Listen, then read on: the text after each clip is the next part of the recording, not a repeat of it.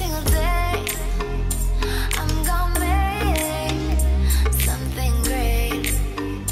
That's my way. Every single day, I'm gonna make something great. That's my way. That's my way. That's my way. That's my way. That's my way. That's my way. That's my way. That's my way. That's my way. That's my way. That's my way. That's my way. Don't stop, don't stop. This game ain't nothing. I'ma wait to the top. I love this money. Just set it on fire. 'Cause it don't mean nothing. Here's one for the night. Don't waste my time. Hey guys, Tony the Soysauceassassin. Welcome to another episode of Cigar Review. And today is one of those days where, I don't know, it's on a Sunday. I just go whatever and grab whatever. And so today we're doing a alternative review for the CAO, because we already done a CAO Fasa, and that one's called Fasa Noche. This one is called Fasa Sol. And this one also came from Eric Midnight Cigar, and we'll see. He said he liked this one better, so I don't know. You know, it is a CAO. It's ain't gotta probably gotta taste like a CAO. So let's take a look at the cigar first, and we'll see where that goes. Okay, so CAO Fasa Sol. Wrapper is Honduran OSA Sol. Binders Cameroon, and fillers Dominican, Criollo, Cubano, Nicaraguan Jalapa, Nicaraguan Esteli, Nicaraguan Condega. Size is 6x50 Toro, and NSRP is gonna be $6.99 per cigar. Now, I did a review for the Noche, and it wasn't that impressive, so hopefully this one is a little bit better. Let's get started. All right, as you can see, that is a little bit darker, and obviously with the combination that I would think that is better. It is kind of rare to see a Honduras wrapper this dark, and it is kind of dark, right? So we'll get started while we're doing this. It is a Sunday afternoon. I feel kind of mellow, happy, I guess. Good stuff. You know, start to winterize the surrounding. Like take all the furniture outside. Put a cover on it. It's wintertime. It's getting to that season where it's stay at home, smoke at home kind of thing, you know. And funny, I am review a Sol, which is I don't know. Some people say that means the sun. I don't know, like Dao Sol, so the sun. That is the bottom band.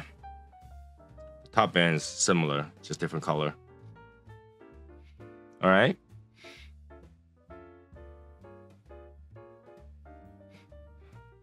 Leafy stank. Yeah, that's all I got. Ooh, it's kind of like burns a little bit. I don't know why. All right. The other day I cut a cigar that's kind of wet, and then now it's like all over my cutter. I have to clean it up. All right, let's try draw. Of course, I knew that was gonna come off. Let's see about, do I have to glue this? Probably not. I don't know. It's weird. Like I cut nowhere near, like there's literally no glue here. No glue, right? A lot of times they just put the center and they glue the center, and the side is just like kind of pressed down, and there end up to be no glue. So, and here's the thing, a lot of people have that issue and they just, oh my God, but it happens quite often, believe it or not. It doesn't matter what cigar you have. Sometimes it just happens. It just happens because the way it was put together. You know, when their hands are wet, you know, while they're putting the glue together, it feels like there's a lot of glue, you know. But once you transport these, not so much. Because you know, when you put a small amount of glue, it doesn't always translate, right? Like, you know, when you try to glue like a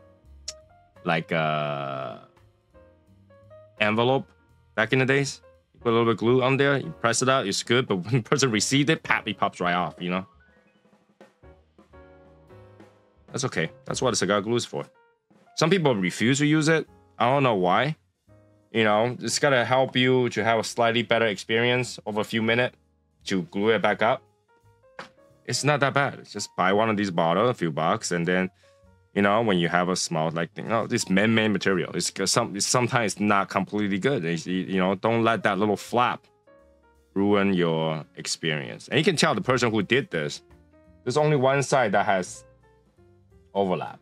Right here, the overlap. So when they did this, they went like that, and then they do it around it, and they probably rip the end off like that. And that really will, it's not a very good way to do this. That's just me, what I know. I didn't cut that much off. This is how much I cut off. That's it. That's how much I cut off. Not a lot. But, you know, sometimes it just happens.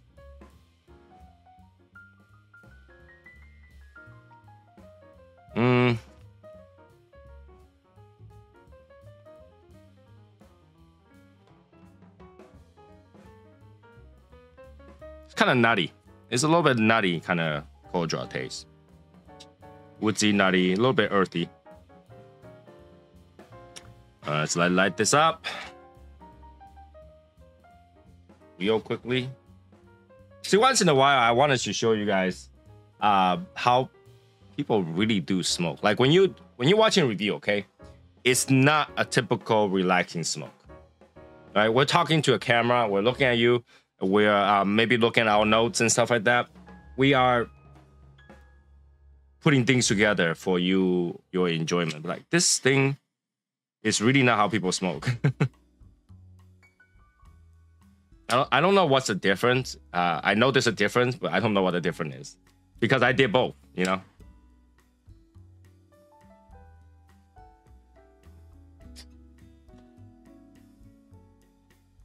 Oh, okay.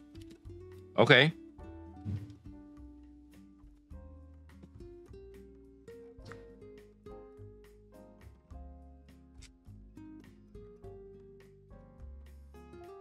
A lot of spice, pepper.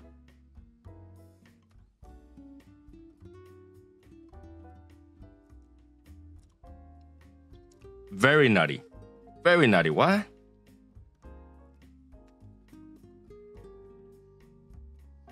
Coffee. A little bit, some sort of sweetness going on.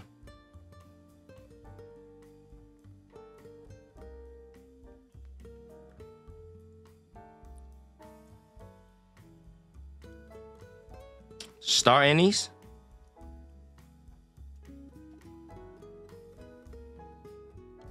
That burn is similar to like a chili pepper burn. That burn is similar to a chili pepper. It's like spicy.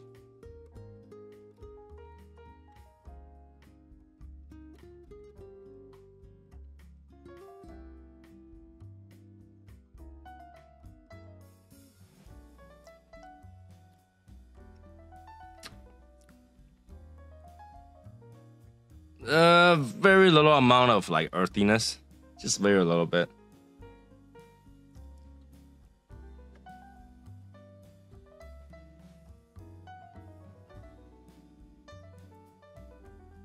Maybe tastes kind of like a molasses syrup kind of sweetness. So yeah, this is what we got right now. Let me smoke 1/3. I'll be right back. Okay, right now is roughly about 1/3 of the way. I figure I do the 1/3 around here before I forgot and kept going on this cigar because the cigar tastes pretty good. All right, let me talk about this. This cigar tastes like graham cracker, chocolate, somehow a little bit of chili pepper, a little bit of sugar on top, and sprinkle of earth, bonfire, melted. It's missing that marshmallow, and you happen to be right next to a horse barnyard. That's what it tastes like. the first stir. It's actually not bad. It's very enjoyable. Like, you know, I was able to take my time and smoke and do some work at the same time. It's actually pretty good. It doesn't dry out your mouth. It's the flavor just keep coming. Not bad. All I can complain right now is it's like the draw. Sometimes not enough and it just dies. But when I relight it, it has this beautiful brand new taste kind of thing coming through. There is some cinnamon notes every time I relight it. But once I start to smoke a little bit more, the cinnamon disappears. Tastes like a dessert. It really does. So far, so good. This one, a lot better than that Noche, per se. Has a lot of good note. The sweetness keep coming. I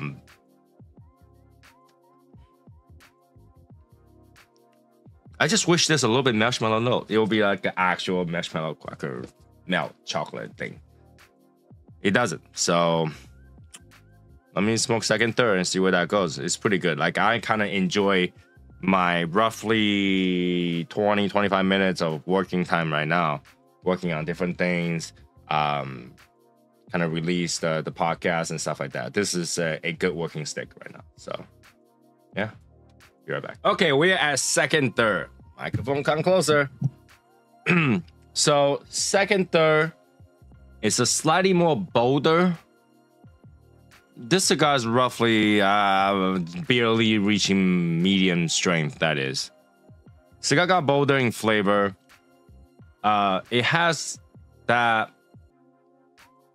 you know, the Mexican San Andreas kind of characteristic, but not completely there. It's sweeter. It's sweeter. It almost have, the second third almost have a citrusy-like sweet, rather than a molasses-like sweet.